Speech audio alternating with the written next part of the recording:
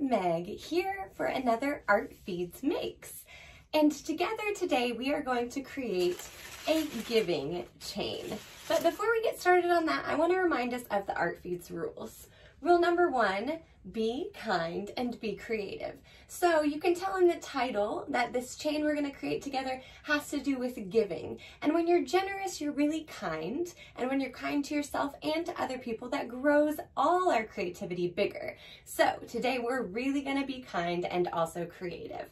Rule number 2, never say, I can't. So when we're thinking of things today, or we're using our skills to build this chain together, don't say, I can't. Instead say, I will try. Can you help me? Or I can do it. And rule number 3, there are no wrong answers. Your giving chain will look different than mine. You might choose different colors. You might have a different size of strip. You might choose some different kindnesses, which we're going to talk about. But that's not wrong. It just means you're using your own creativity, and ours may look different, and that's a good thing. So before we move into the project, let's take a look at the simple supplies that we'll need today.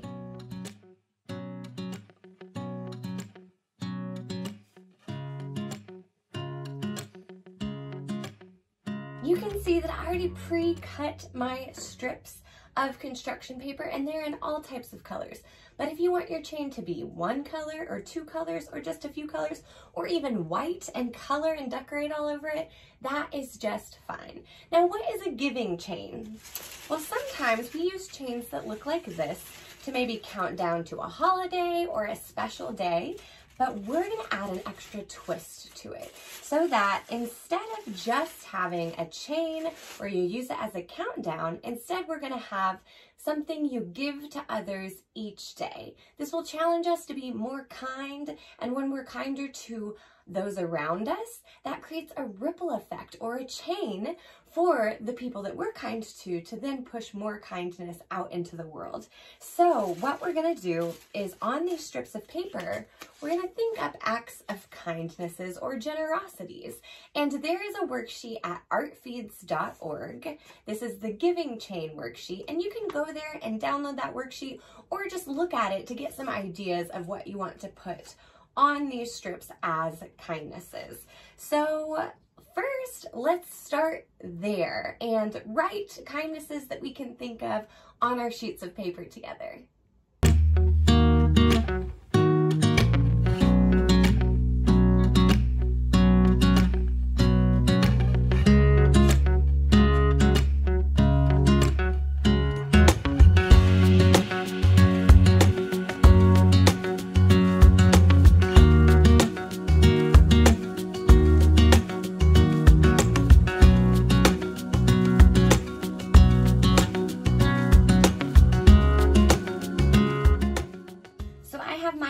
Generosity here, some of those ideas you saw me write down. Right here, I have one that says, apologize to someone you hurt, even if it's hard. So this is a really simple way to be really generous and kind to other people. And sometimes the things that are the hardest for us to do are the most generous that we can be. So apologizing to someone and admitting you're wrong is kind of hard, right? So that's what I put on this. And then what I'm going to do next is decorate the outside of these. If you have extra paper or you want to decorate with your drawing utensils, you can do that. And then we're going to connect our chain together. Let's get started.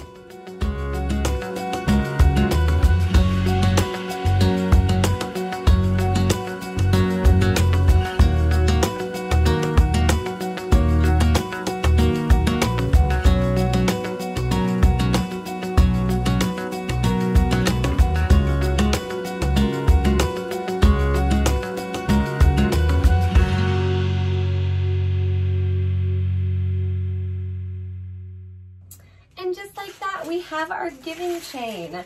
Look at all these colors. It turned out wonderful. Now I'm going to use this chain to count down to a very special day that I'm looking forward to. But each day we will be challenged to do something generous or kind for other people. And it's actually scientifically proven that when you give to others, it makes them happy, and it also improves your happiness. So by doing a kind and generous thing and challenging ourselves every day, we're going to improve the happiness of ourselves and those around us. Pretty neat, right?